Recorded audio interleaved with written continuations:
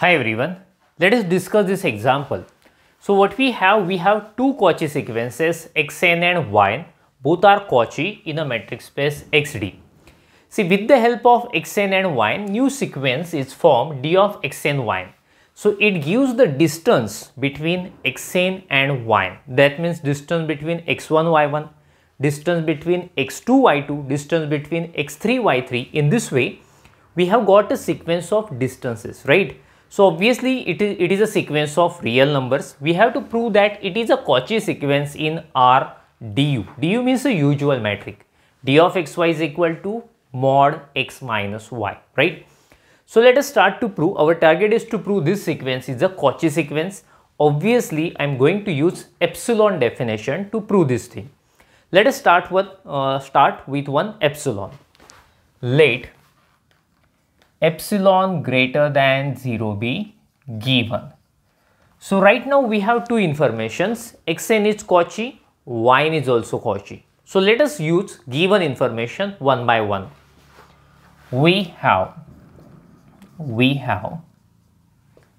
xn is Cauchy sequence, so it is Cauchy in metric space xd. So I am going to use the definition of Cauchy sequence. That definition says for given epsilon greater than 0. Epsilon already we have taken, so I will write for above epsilon. So therefore, for above epsilon greater than 0, there exists a natural number n such that d of xn xm less than epsilon for all nm greater than or equal to capital M, right? See, a small adjustment I am going to do, that is, instead of epsilon I will write epsilon by 2, right? Epsilon means a small positive real number. Epsilon by 2 has the same meaning, so that's why definitely for adjustment purpose we can do this. Let me call it as 1, okay? So I use the first information, xn is Cauchy. Let us use the second information, that is yn is also Cauchy.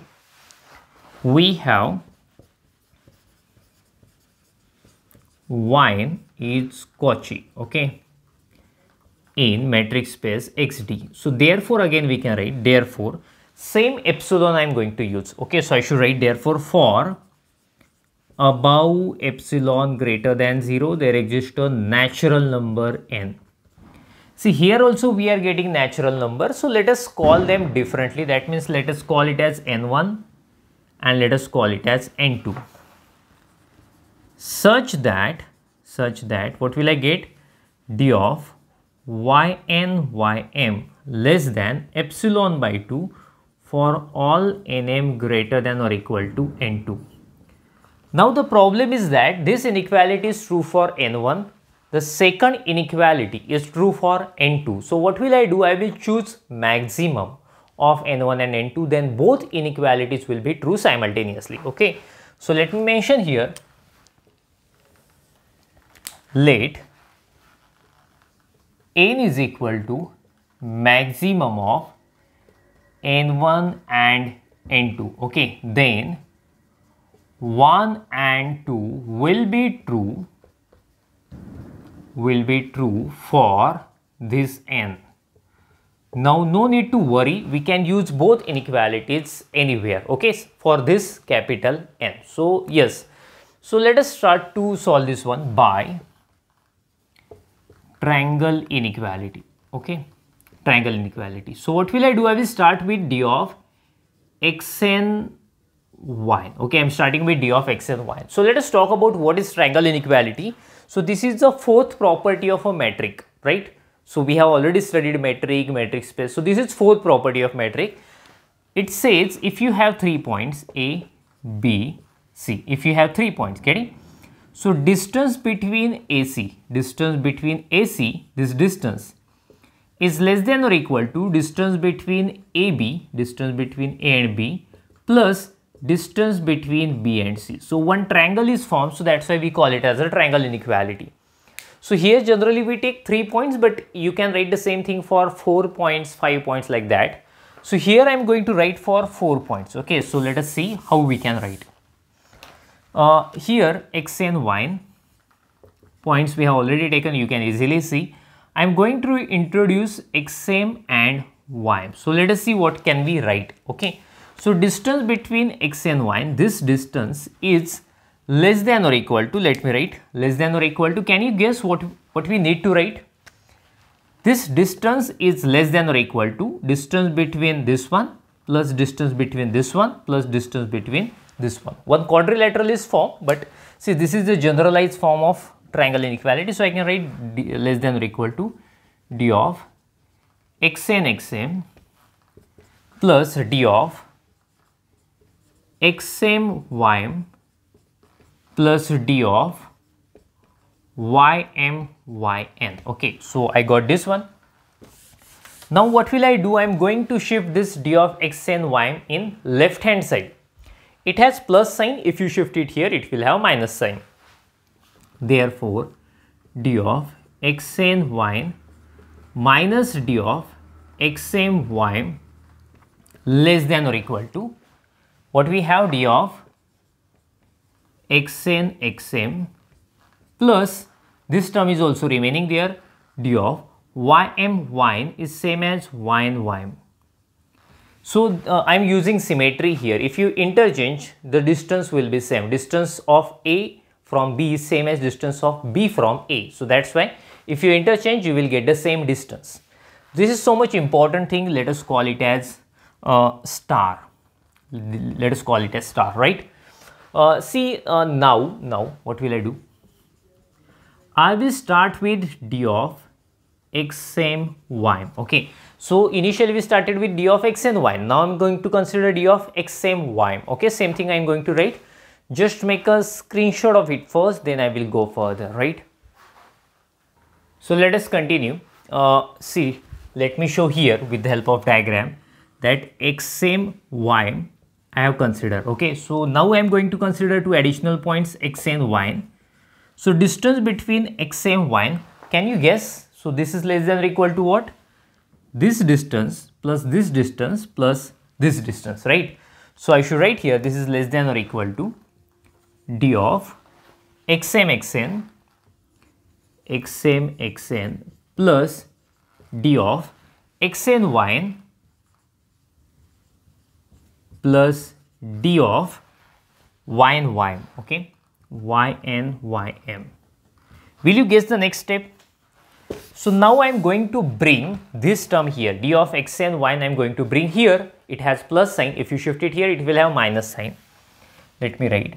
So minus d of x and y plus this term already we have in left hand side, d of x and y less than or equal to. In the right hand side, still two terms are remaining, this one and this one. So d of what we have, xm xn, but see, we can easily interchange by the symmetric property. So therefore d of xn xm plus d of here yn ym. So let me call it as double star. Okay, so what we get, see, did you notice one thing? In star and double star, the right hand side is same, d of xn xm, d of yn ym, but the left hand sides are different. Let us try to understand what is actual difference in left hand sides. Here d of xn y minus d of xm y. Here exactly we have oppositing. Here it has minus sign, plus sign, minus sign, but in this case it has minus sign, plus sign. Okay, all the remaining part is same. So from star and double star, what can we conclude? From star and double star, we can directly write plus minus. Here we are getting plus, here we are getting minus. Plus minus d of xn y minus d of xm y less than or equal to, left hand side remains same. So d of xn xm plus d of yn ym. So that means both cases are covered here, right? Plus minus, that means we can replace it by mod. Since you know the mod a is plus minus a, so therefore we can replace it by mod. So mod d of xn y minus d of xm y less than or equal to d of xn xm plus d of yn, ym, right?